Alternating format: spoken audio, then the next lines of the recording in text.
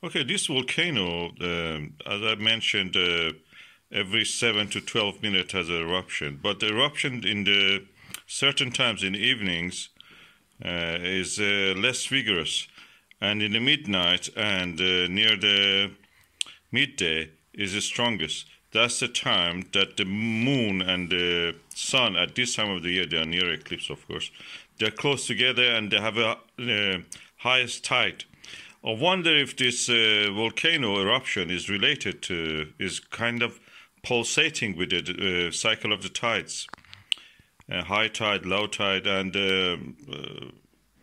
we know that the gas, a gas like radon, actually, is a radioactive, lightweight, radioactive, heavy, odorless gas.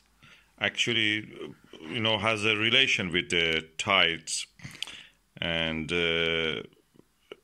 any kind of fluid maybe also is related to that.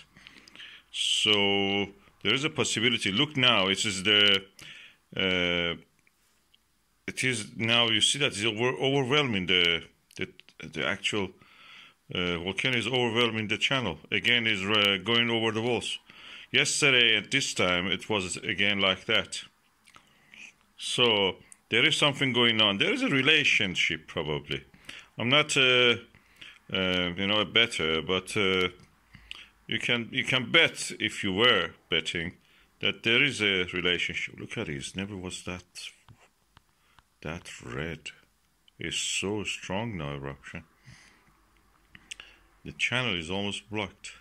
And you think that where the lava goes? Yes, the lava goes in these humps that you see here, here and here. These are actually lava tubes. They are like tunnels.